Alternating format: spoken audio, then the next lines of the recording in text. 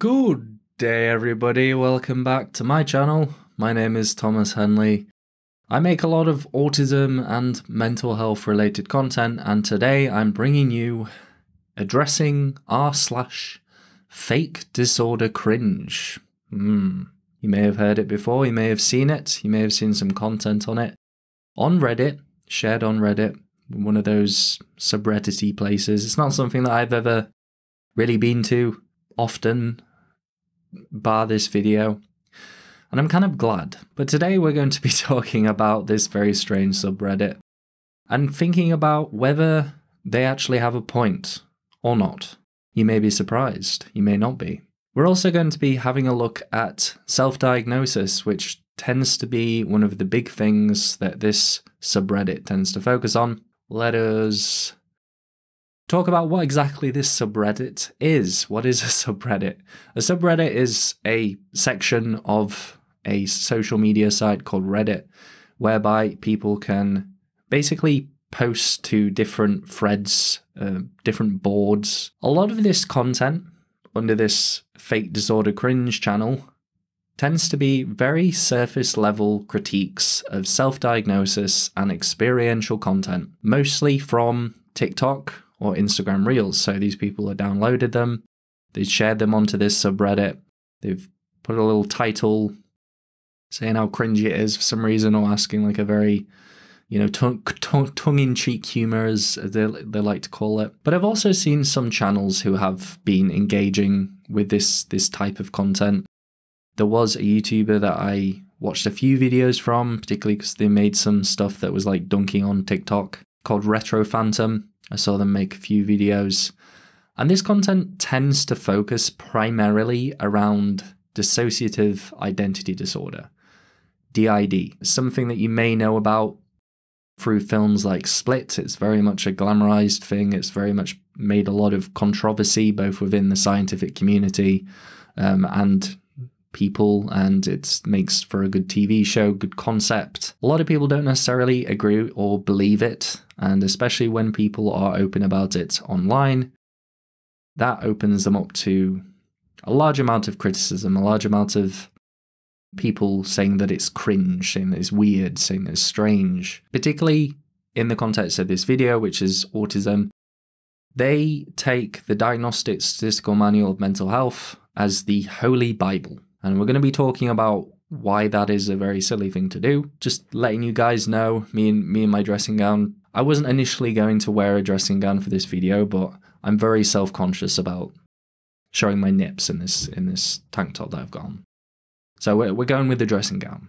Obviously I'm going to get into it, but there is very varying degrees of certainty and facts depending on which discipline you're talking about. I come from a biomedical sciences background, so I'm very fully well aware of it. I'm, quite an atheistic person. I like looking at philosophy. I like looking at psychology and sociology, and I understand the significance of facts and understand the significance of statistics and having a method and a process. So just putting that out there for anybody who is wondering like what kind of video this is going to be. And we're also going to have a look at some of the examples at the end of the video. Some of these different videos that people have posted within this forum. So why is it popular? Why is it popular to post cringe content about autism? Well, number one, I think this is the most glaringly obvious thing. It's fun to dunk on TikTok. Everybody dunks on TikToks. Everybody has YouTube commentary channels where they talk about people doing TikTok things. It's very much seen as like an adolescent, young generation kind of thing. You see a lot of articles about it rotting people's brains in all sorts of fashions. Not saying that isn't founded in any evidence. It's just saying that people very much like to dunk on TikTok because it's basically you being a content creator by creating very short videos. And people don't seem to like that. Neither do I, but it's not the reason why I would find it cringe. Disability cringe, what exactly is that? Why do people find being autistic cringe? I don't think a lot of people do, to a certain extent. Like the majority of stuff related to autism, I can, see that as not necessarily being cringe. I think when some people are very open about things that a lot of society a lot of other people deem as abnormal behavior, they sort of experience this secondhand embarrassment, which we characterize as cringe. You know, they think to themselves, why would they post this? This is like the most embarrassing thing. I would never post anything like this. I can understand if you're not within the spheres of autism and you're not trying to normalize being disabled. I can understand that, but it is very much something that we do for that reason of, you know, making other people feel less alone, sharing parts of ourselves. Immediately, I think of things like stim dancing or showing tics, or like showing the experience of masking versus unmasking, showing the experience of going to a shutdown, talking about stuff, being open about your emotions on the internet. All things that some people characterize as being cringy. And what is this stuff? It tends to be things that people latch onto. They tend to be things that are designed for the in-group, for other autistic people. They can be jokes, they can be memes, they can be trends, they can be references. Not everything out there is always educational. It's not always people's experience either. It could be people's thoughts and opinions. And they land pretty well within the autistic communities, but they don't necessarily land well with people outside of that group, which is understandable. There is also a very strong opposition to self-diagnosis and a heavy glorification of the medical system, the psychiatric systems that we have. The common thing is you are not qualified to diagnose yourself, particularly in the context of self-diagnosis. You're not qualified to talk about autism. We need to listen to someone with a degree who comes from this place and actually knows what they're talking about. That tends to be the approach that a lot of people make when they criticize what autistic people are putting out there. You know, I'm not absolved from, finding particular things about creators cringe, weird, a little bit out there, perhaps. I'm very aware that that's something that happens. But a lot of this stuff that I see on these subreddits, they're not necessarily like really out there things. They're just things that seem pretty, common knowledge, pretty understandable, pretty like not cringe. But that's just my personal experience. So let's go into self-diagnosis. Let's talk a little bit about it, because that's the elephant in the room. That's the Thomas wearing his dressing gown in the room. Identifying as autistic without a formal diagnosis, that is the best way of explaining it. Someone has said, I'm autistic. They don't have a piece of paper from a psychologist, an occupational therapist, a doctor, which says that they are autistic and confirms that legally. From my experience, it tends to be split into 3 types of people that I come across who are self-diagnosed. The majority of people are exploring. The majority of people who would say that they are self-diagnosed are kind of like, I'm not sure if I'm autistic. That tends to be the majority of the people. It's something that they're wanting to explore, they're wanting to listen to content, they're wanting to engage with content online, because autism can be inherently quite isolating, just because we're so different in the way that we see and behave and act within the world towards people. And so the majority of people land in this large majority category of people who are just not sure, and they tend to have a lot of respect for autistic people, autistic creators. They're wanting to learn, they're wanting to engage, they're wanting to be a part of it, because it's something that has helped them. Perhaps some of the knowledge and the experiences that people have had, they're able to learn from that and apply it to their own life. A lot of use in that. And that is the majority of people that I come across. Some people identify online as being autistic. They will say within communities, I am autistic. Like, you can't tell me that I'm not autistic.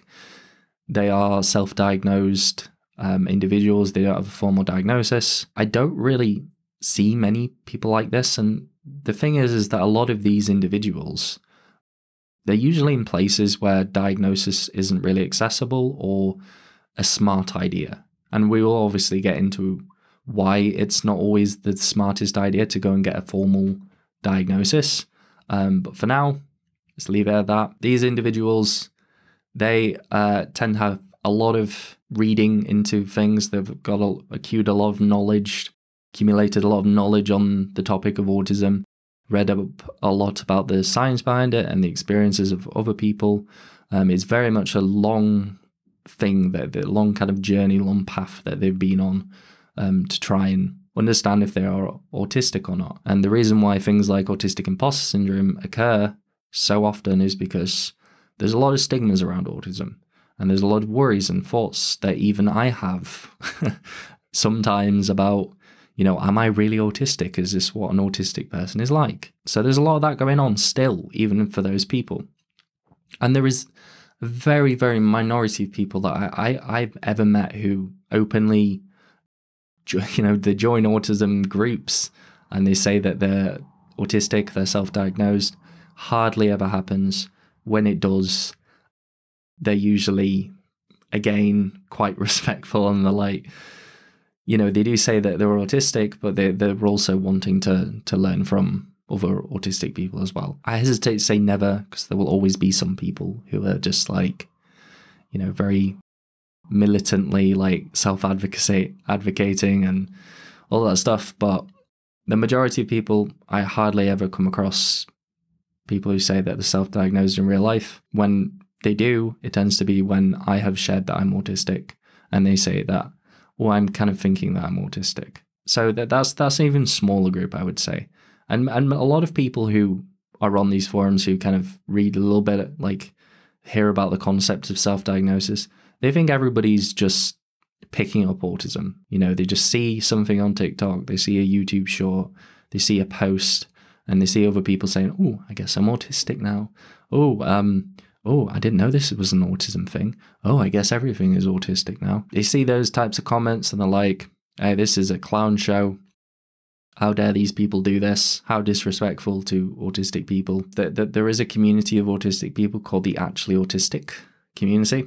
And this is kind of like a counter group to a lot of the stuff that you see typically under the label of autism awareness rather than autism acceptance. A lot of people within the Actually Autistic community, they are either autistic themselves or they're self-diagnosed. And the people outside of that group, like organizations, scientists, parents, people like that, a lot of people within the Actually Autistic community, very all for people outside of that group, the other people, probably going to be a little bit less accepting of that. What is some of the criticism? Because, you know, I understand some of the criticism that people have towards it. You know, at some point in my life, I might have agreed and said the same and said that self-diagnosis was silly. Let's dive into some of the reasons.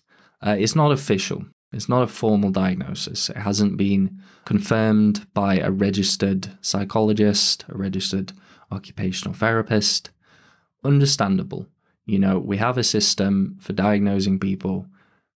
You know, sure, people have to go through that system in order to be diagnosed.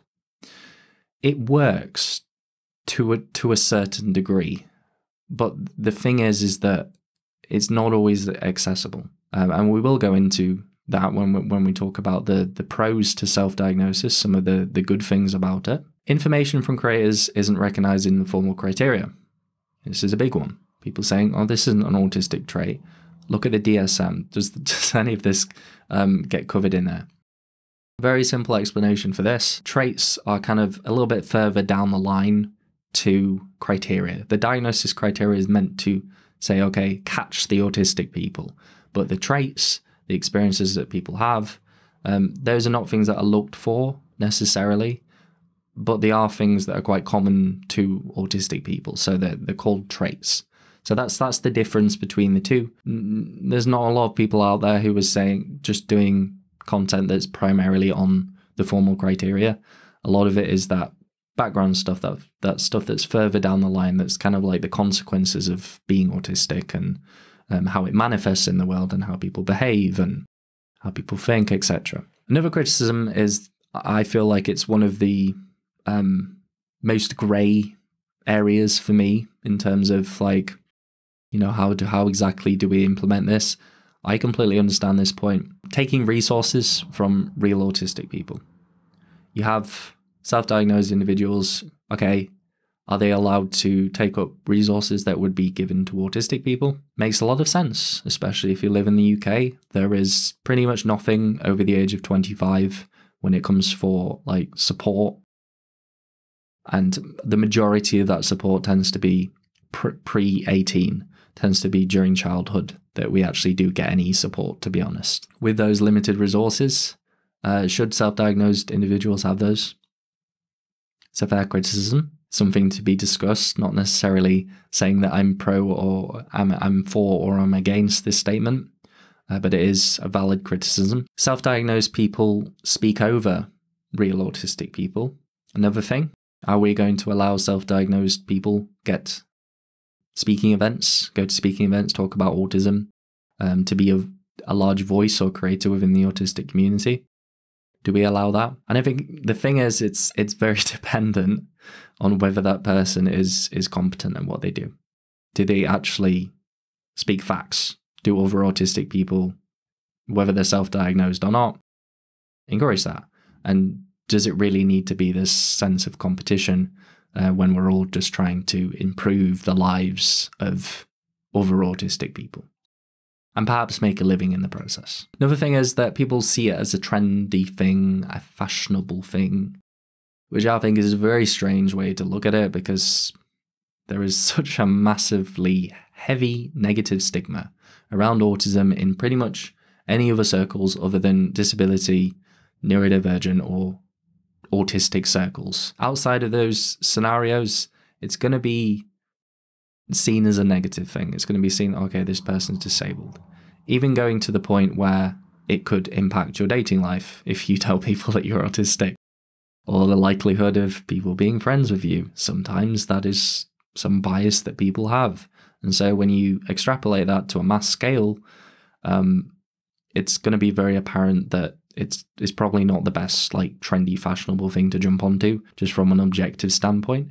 Not saying that it's a bad thing at all. I like being autistic. I think it's great. I think more people should see the good things about being autistic. But it's definitely not a trendy or fashionable thing to do. Another comment that they might give is that it's used to garner attention, views, and sympathy. Well, I would say to this, why can't they do it in any other way? People want to garner attention, views, and sympathy in a lot of different ways. I don't think that the autistic communities, that the disabled community, is the most thriving community that you could find. That you see a lot of stuff out there, particularly on TikTok, that blows up, tends to be stuff related to like relationships and dating. A lot of the views, attention, sympathy, I feel like you would get that a lot more through other means as well. And even if people did do it through this mean of saying that they're autistic and, you know, woe is me and life is horrible, and, you know, quite often it can be. It's not really a point. It's a non-point, because you can get it from other sources. I accept that there might be some people out there who do that. Another thing is that it's an impulsive thing, which I think is the biggest one on this list, that people just have an impulsive little thought.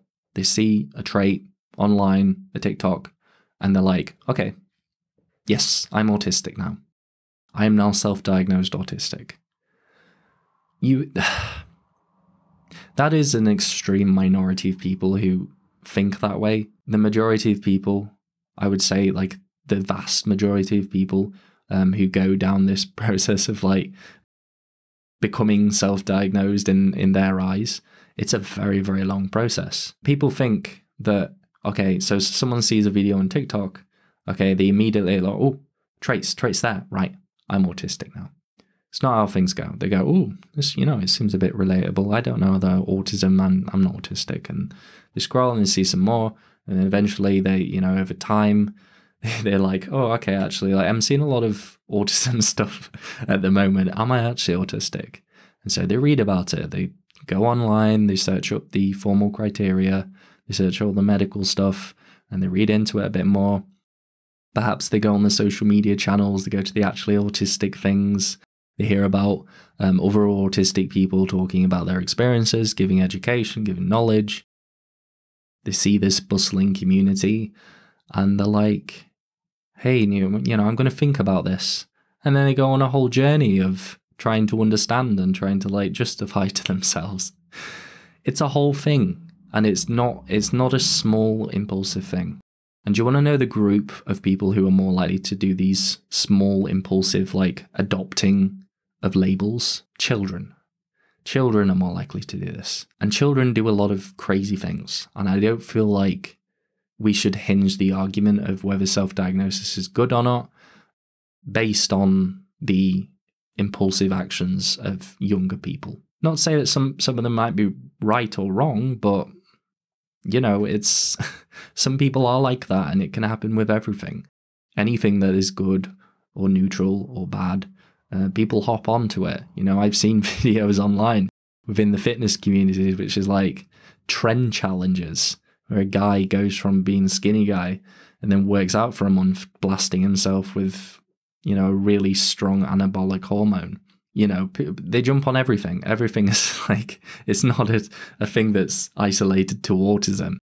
It can just be a general thing, and kids can do silly things, and young people can do silly things. Some of the criticisms there, and a little bit of my arguments against those. But let's go into some of the actual arguments, some of the things that I wrote. Professionals can be incredibly incompetent, biased, and uninformed. Again, I'm going to make a comparison to the fitness communities.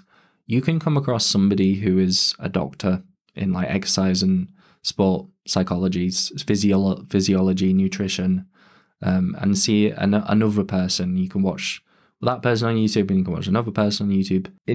You'll find that a lot of the really top channels, although they might have some level of doctorate or profession, they're not always as well informed as each other. Some people are just objectively better. Some people have a lot more practical experience. Some people have just kept up to research, past their degree, past their doctorate, past their profession, and they're generally smarter. It's not necessarily that you get a degree, you get a piece of education, and that makes you this ultimate, intelligent, all-seeing being, this kind of godlike creature. It's a string to your bow, and it's a very notable string to someone's bow, but it definitely is not everything. And when I say uninformed, I mean that a lot of professionals that I've talked to, they sometimes don't even know like some really, really important aspect of autism.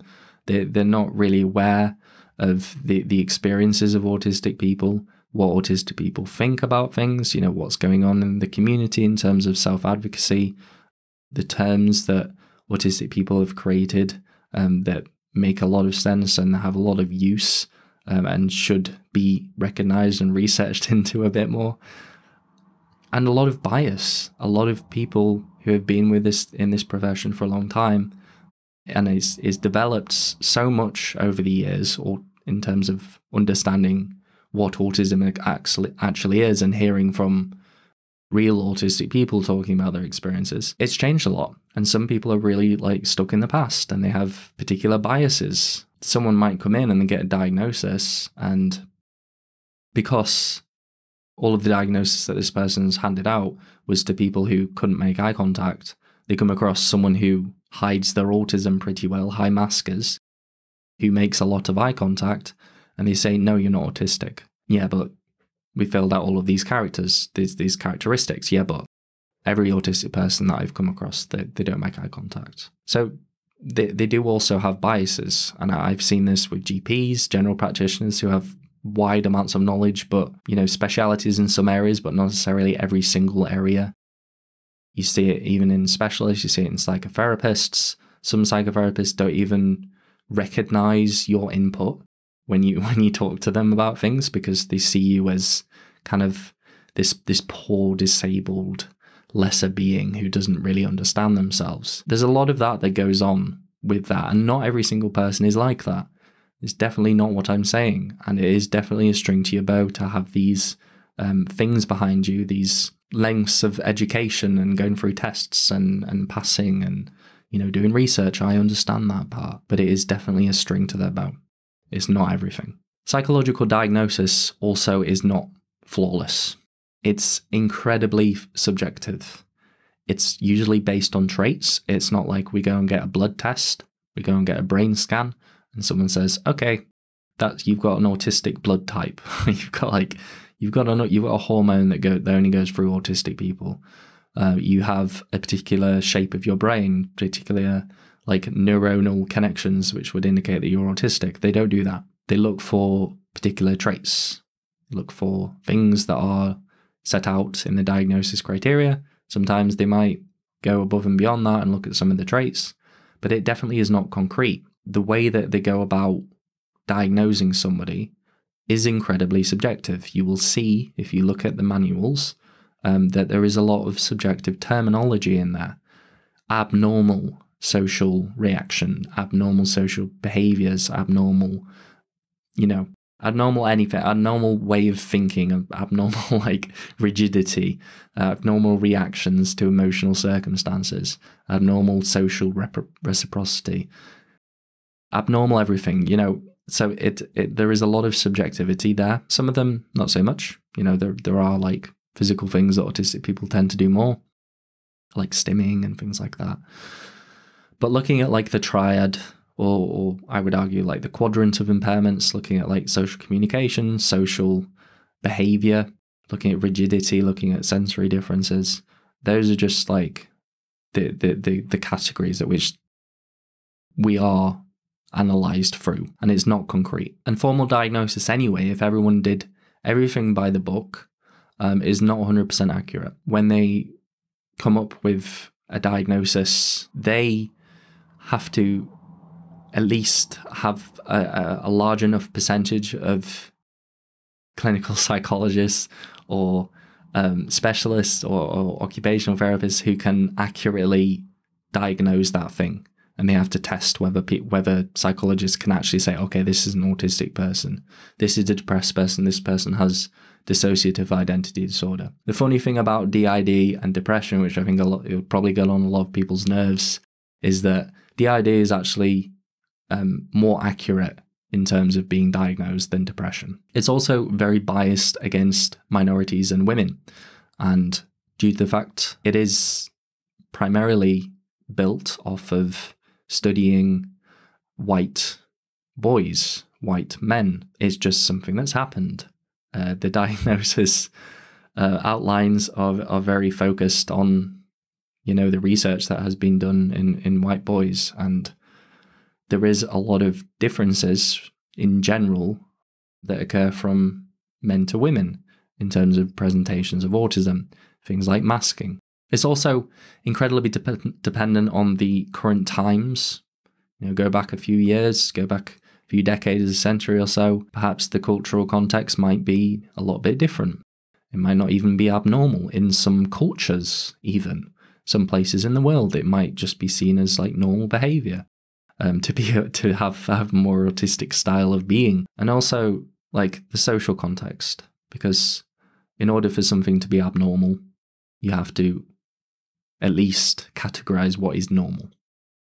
And normal changes. Normal is subjective. Diagnosis is not accessible. Always.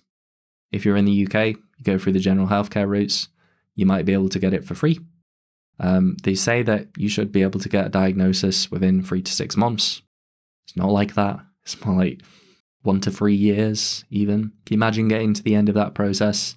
I'm pretty sure that you're autistic and being paired with someone who's quite incompetent at diagnosing and quite biased and uninformed. It's going to be very frustrating. And so a lot of people want to go private. They want to find someone who is competent in that arena, who, they can say, okay, this person's a good person to go to. They will have probably the best idea of whether I'm autistic or not. You have to pay for that. And just looking at the autism employment statistics tends to be that we don't do so well in terms of finances in that sense. Just something general. Not everybody, of course, look at Elon Musk, he's got, I think most people could argue he's got a fair amount of money. I'm talking generally, in the general population. So it's not always accessible. And masking is very powerful. Hiding autistic traits is something that a lot of undiagnosed adults do. And it's a big barrier for people really noticing that someone is autistic if they're really, really good at masking. And sometimes they can even delude themselves to a certain point that, You know, they're not different. It's a very powerful thing, masking, and it's not to be underestimated. So let's go over some of the pros and cons of a formal diagnosis. Getting diagnosed, some of the good things about it, actually diagnosed, formal diagnosis, getting that piece of paper, that paper that everyone's chasing, or some people. You get benefits. If you're in the UK, you can get personal independence payment, which can help with certain things to do with mobility, or if you need some sort of support or care.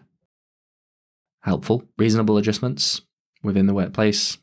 I was a little bit blasé about suggesting that people ask for reasonable adjustments in the past, because it is not always something that you can get. And sometimes even if you do get it, the company can be really irritated or annoyed with you, and your boss might find some other reason to fire you. It's literally within some of the reasonable adjustments that are proposed in the US.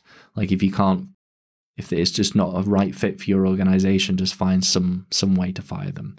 That's considered a reasonable adjustment. Bar that little rant, accessing programs. A lot of programs nowadays, they include self-diagnosed individuals. They don't necessarily ask you to give you your formal diagnosis or like a photocopy of it for you to be accepted into programs that help people with disabilities. And the last thing is that confirmation. Some people who are self-diagnosed, I would probably be one of these people who would just, want to know, like, do I fit the medical system's like diagnosis process? That might be something that you just want to go for, just to kind of get it out of your mind. You might have made all these changes to your life and it might have improved it, and you might have a friend group of autistic people and talk to them on a regular basis, and you're part of the community. But there might always just be that little thought in the back of your head, maybe even people outside of the community who make fun of people who say that they are, when they're autistic, when they're not. I wonder what kind of places do that. Why don't you want to get a diagnosis? Why is it a bad thing? It's the things that you probably won't know about. Money and time, as I said, very expensive, can take a long time to get. You can be discriminated against. If you want to move to New Zealand, of all places, I think there's a couple other countries, you can't if you're autistic. You just can't. They won't let you. They don't want us, our kind.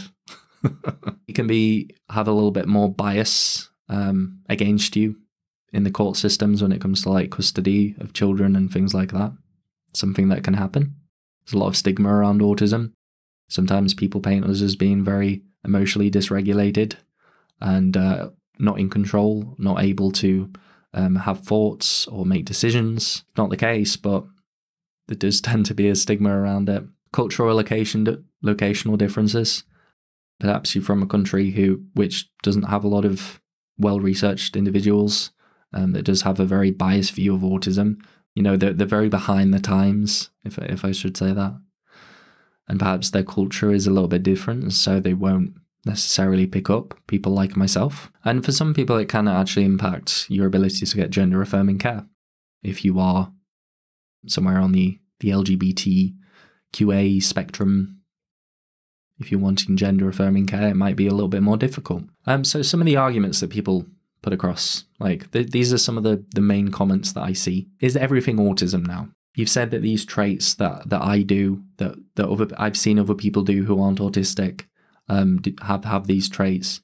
They're not autistic. Why do people say this? Well, I think it's important to be aware that not all autism content is the same. As I explained before, traits are very, very far down the line. And when you look at a piece of content and you see people talking about traits, you might see them list like 10 traits, perhaps. Just because one person identifies with one of these traits, it does not mean that you're automatically autistic if you do this thing. It's looking at it in a whole picture. If you go on someone's profile where they talk about these kind of traits and you fit absolutely everything that they're talking about, probably a good chance that you should explore that a little bit more. But not if you identify with one thing and it's just like a flippant thing and you're like, oh, so everything's autism now. I do this. I'm not autistic. You could be autistic. You couldn't be autistic. I don't know. It's not how things go. It's not what we're trying to do with this kind of content. It's usually split into like educational, diagnostic / medical science, which is stuff that I feel like a lot of people won't have any problem with. When it comes to traits, presentations, challenging stereotypes and myths that people feel are right, then some people have some things to say about that. Even more so for things like experiences and thoughts. You know, autistic people might share their experiences and you might relate to that experience. Doesn't mean that it's necessarily a part of the diagnosis criteria that you must have this experience, or if you have this experience, then you're autistic. It could just be a human experiencing something and, you know, they're an autistic person. Normalization, reframing terminology, very in-group things, you know, talking about how we view autism, the way that we should see it, normalizing some of the things that we do, some of the things that we experience, things like stim dancing, tics, you know, shutdowns, meltdowns, stuff that some people might characterize as being cringe, being open and emotional on the internet. Some people would say that's cringe. Or memes and jokes. You know, very funny content. I've seen a few of the pages on Instagram who just make memes, jokes that just kind of really out there stuff. Don't lump that into autism education. That's literally just to give people who are in that community some laughs, like any other community. And yes, some people are actually misinformed. You're right. And some people are looking for the next thing that, you know, people can look at and be like, oh, I didn't think of that. Oh, that's a new thing. I haven't heard about that. That's a new autism thing. Some people are just looking for that kind of thing and they're just shotgunning it. They're, you know, trying to find something that's an autism thing, and a lot of the time they might be wrong. Possibly.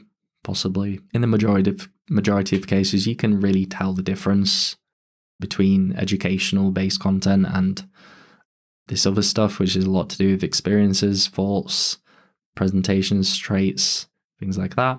And a lot of it tends to be quite subjective, especially if that person is talking about their experiences. It's important that we make this content because it gives more awareness and education about autism. And people only really consider things if they can relate to autism. Like if they have this idea of what autism is, like a lot of people do, they think of like Rain Man or like The Good Doctor or Sheldon Cooper, and they're like, I'm not like this person. But then you have someone like myself or one of the other autism creators coming onto camera, you know, sharing bits about their life, talking about autism experiences, and you can kind of relate to them a little bit. And it's a little bit easier to digest, and like, oh, actually, you know, I kind of feel like I'm a little bit like this person. That's what we want to do. We want to open people's minds, like open their minds to the possibility that they may be autistic, so that they don't get a point in their life where they, you know, things go wrong and they have to look for a reason to why things went wrong. Sometimes they find out that they're autistic, which is a good thing if we can catch them in time for the hammer drops, so to say. People say, stop glamorizing disability. They may come across some people talking about how it's great to be autistic and they love being autistic. And then people are thinking, what the hell? Disability, autism, that's not a good thing. We need to make people more normal. But the thing is that not everybody sees it as a net negative, and not everybody sees it as an inherent thing. So what I mean by net negative is that there are a lot of things about autism that can make life harder. There are also a lot of things that are neutral. There are also a lot of things that are positive. A lot of really positive traits for autism in a lot of different scenarios, particularly in the world of work. And inherent, what I mean by inherent, it's something that we're born with. The medical model of disability says that we are disabled just by part in the fact that we are autistic, that we are different, and so we're going to have a worse life. The social model of disability, which is something that I relate to a lot more and I agree with a lot more, looks at the interaction of someone who is different with the world that is not necessarily built for us, the world that doesn't have all these adjustments, the world that doesn't have all these safety precautions and measures to stop us from being bullied and discriminated against and all of that stuff. We don't necessarily know exactly where all of these negative experiences of being autistic come from. Not 100%. Could be, but we don't know.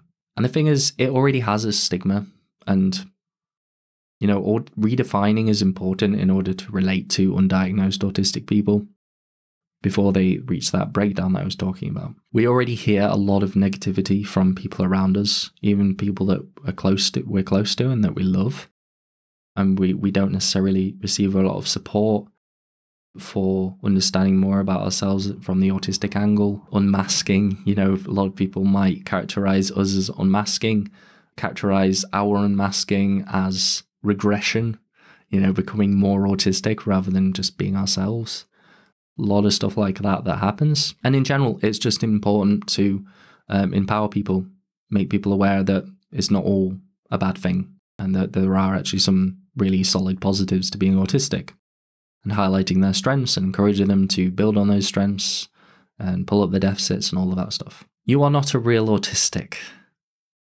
You have not been diagnosed. Big one that we've talked about. The thing is that I have got this before.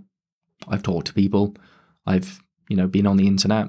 People have seen me speak and say, oh, you can't be autistic. You're good at speaking to people. You understand social things and emotional things. And I'm like, yeah, I do. And when I was younger, I didn't know jackety anything, really. I was rubbish with it in those areas. It was something that I had to learn a lot about in order to become competent at. And, you know, people's functioning levels, people's presentations vary very differently person to person. And, you know, that's why we have the ASD 1, 2, and 3. Used to be like Asperger's and used to be like Kanner's autism spectrum condition. It used to have a lot of different separations. Now it's just ASD 1, 2, and 3. And it sometimes comes with intellectual disability and it sometimes doesn't. The thing is that you can't always see support needs. You're seeing what I'm good at, which is communicating, which is talking about autism. That's not representative of every single area of my life. I'm not competent in a lot of different areas. In some areas, I need support in, but you can't see that by looking at me. A lot of this, we can struggle transferring skills from one area to another. Some things that you wouldn't think of as an issue, like, you know, hygiene and keeping on track of food, and, you know, there's very minor things, can be a lot more difficult for someone like me. So it's not always easy to see that. And there's a lot of contribution from those stereotypes that I was talking about. You know, with Rain Man, you know, we're not all these very, you know, high needs individuals who have these savantist, like, genius, like, world-breaking skills. It's actually pretty rare for someone to be classified as being a savant. And we're not always weird, kind of nerdy people like Sheldon Cooper. You know, we could have different cultures. We could be brought up in different, like, areas of society with different political views and all sorts of different traits and things that mash into, you know, who someone is as a human being. These stereotypes definitely do have an impact on whether someone can see, like, say, like, oh, okay, that's an autistic person, that isn't. Especially if they haven't had education around it. So, as my stomach is rumbling because I know that I'm hungry and I need to go to the gym soon, another aspect is that actually I've seen within the autistic community is that some people say that you're victimizing yourself. You're a victim. You know that meme that I'm talking about? Yes, you do. I know you do. Really him. Really him. You're a victim. Here we go, CSI. They say that it's white cis men trying to gain social power through self-diagnosis. We're in an era where there's a lot of social progression going on, a lot of good things for certain minorities and communities, which are important. Some people see white men self-diagnosing as a threat, something to say, okay, I haven't had it good. Like, someone give me sympathy, someone give me social power to talk about things like that, which is ridiculous. Like, obviously some people might do that, but like to immediately assume something like that is just a bit crazy. Some people might say that we're making excuses for the things that we do because we're autistic. You know, some things we generally just find harder. Some people might say that we deflect blame. We might lack some level of self-reflection, which is strange if we're self-diagnosed because it requires a lot of self-reflection. I do want to highlight that being victimized is very different to having a victim mindset. I have been victimized a lot in my life. I'm not asking for approval or validation or like, oh no, I'm so sorry, Thomas, for you experiencing that. I'm past it. I've processed it. I'm cool with it. I've moved on with my life. But I have experienced those things. But I don't go around just hating on people just because I've had a bad time. I don't go about blaming everybody else apart from myself for being so hurt and being so pushed down by society. That's not the view that I have. So let's have a look at some of the clips that I've had brewing for a little bit. I'm just going to check that my camera's still on. Oh, thank God. Oh, I was so worried about that, 'cause I've tried to film this video like 2 times before this. Each time I've spoken for about an hour. I had to call it quits yesterday because it was just so irritating. Again, you know, I can speak, but, you know, making sure that my equipment's working, not so great at that. So we have this first video, which is, you're autistic and you drink water like this. I think this is going to be a very simple one to have a look at. So I have a girl running up, drinking water. Oh, she really likes that water. Is she going to drink it all? Is she going to drink it all? Ah, she did. And I can see the reactions that people would have to this, like, what? Drinking water really quickly? That's an autistic thing? What are you talking about? Everybody drinks water. Sometimes I drink water like that. I get it. I get it. But this is actually founded somewhat in fact, because due to our difficulties with interoceptive awareness, we struggle to notice certain bodily signs, things around eating, hunger, satiety, whatever you want to call it. Thirst, sometimes going to the bathroom can be something that we don't do because we don't notice. And then at other times, we can have a tendency of getting very focused on things. So if I'm doing a project, if I'm doing something, I might be so focused on this project and have such a low interoceptive awareness because I'm autistic that I go for a long time without having a glass of water, drinking. I go downstairs, I'm like, I'll give a reminder to myself, oh, I actually haven't had any water today. I go to drink some water, and then I'm like, oh my God, I am so thirsty, I've got to down this thing. And I've done that before, and I've downed like 3 full glasses of water, probably like a litre. It's probably not very good for me to do that, I get it. Sometimes it makes my tummy hurt a little bit. Very unfortunate. And so it's somewhat based in fact, and So we've had a look at this one. I can understand where people come from, why people might think this is silly, but it does actually have some level of like evidence behind it. So let's have a look at the other one that I've got lined up for you, lovely chaps, peeps, ladies out there. Let's have a look at the next one. This is a reminder of what autism can look like. So we have someone having some physical tics. I have these as well when I'm very anxious. It can be beautiful and curious.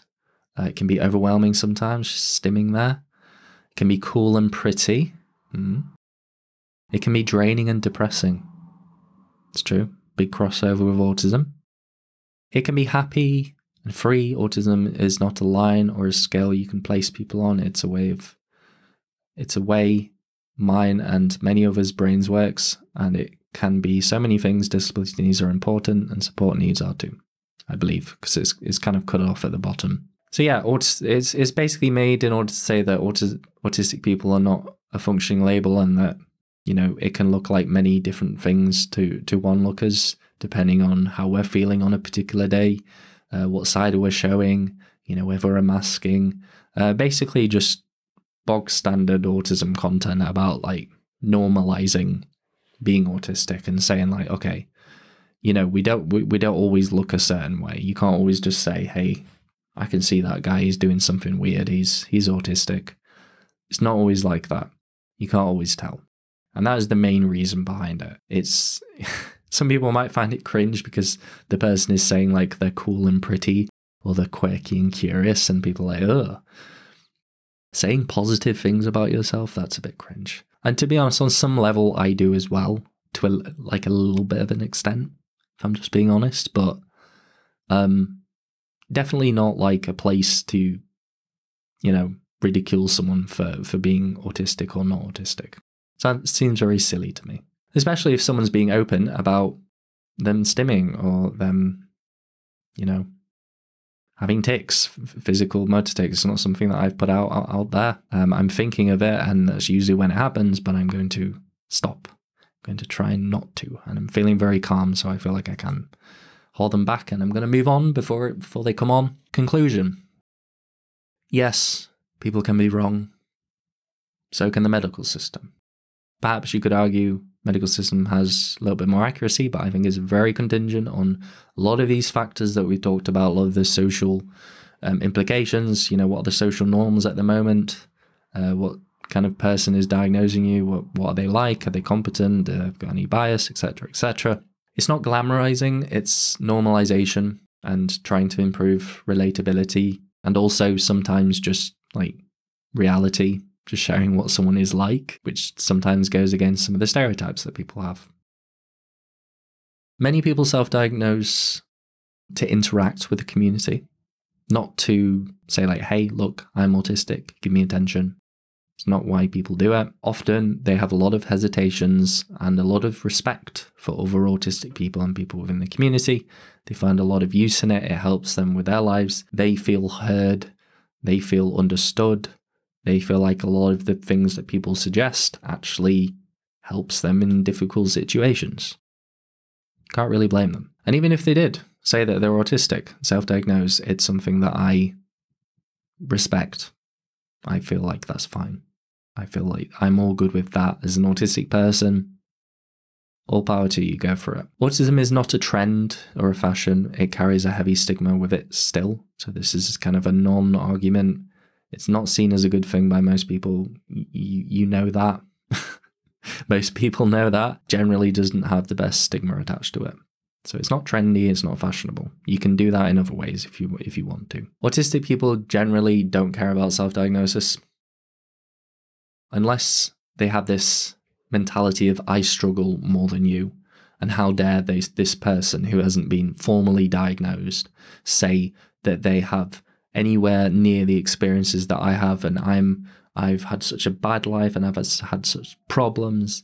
You know, people who are you know, autistic themselves, thinking like, how dare they take my diagnosis away from me and minimize it. You get that with some people, and at one point I probably was like that at some point. But we all learn, and we all move on, and we all try and understand a little bit more about ourselves and the world and others, and I hope that you have today. And if you have, please make sure to like, subscribe, share this video with other people, share it with someone who really needs to see it if you want to, and consider becoming a member for as little as 99p a month. You get a nice little infinity badge that levels up every like tier of months that you subscribe. It's only 99p. You don't get anything for it. It just encourages me to make more of these types of videos. It's as low as I could put it, and it really helps me out in my self-employed journey, YouTube journey, whatever you want to call it. Hope you guys are having a good day. Make sure to drink some water, and I'll see you in another video.